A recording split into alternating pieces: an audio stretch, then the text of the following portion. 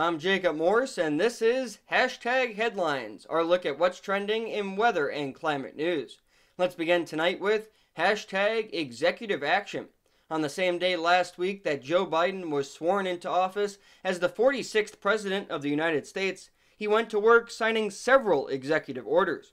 One of these recommitted the United States to the Paris Climate Agreement, the international accord created in 2015 to prevent the most severe consequences of climate change. The United States officially withdrew from the agreement on November 4, 2020. By re-entering the agreement, Biden is signaling that his administration plans to take steps to reduce U.S. greenhouse gas emissions.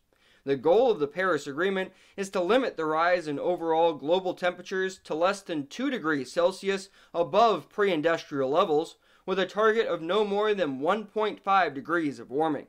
Nearly 200 other countries across the globe are part of the Climate Accord and have set goals to curb their own carbon emissions within the coming years. This is one of the steps that the Biden administration plans to take to address climate change, but it should be noted that more legislation will be needed in the coming months to fulfill the Paris Agreement and meet emission targets. Hashtag Lake Charles Radar. After 5 months without a permanent radar, the National Weather Service in Lake Charles, Louisiana flipped the switch on a brand new system on Friday.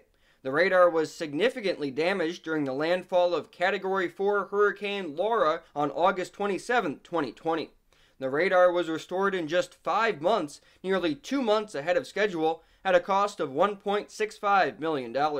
Crews from the NEXRAD Radar Operations Center in Norman, Oklahoma, have been working to repair the radar.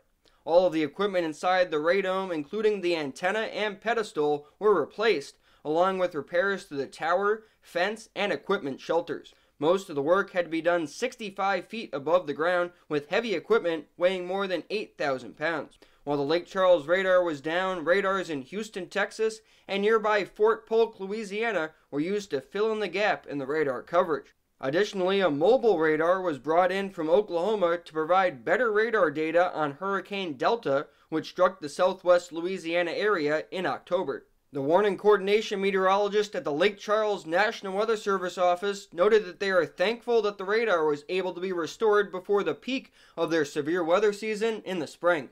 And those are this week's Hashtag Headlines. Your short-range forecast is coming up next.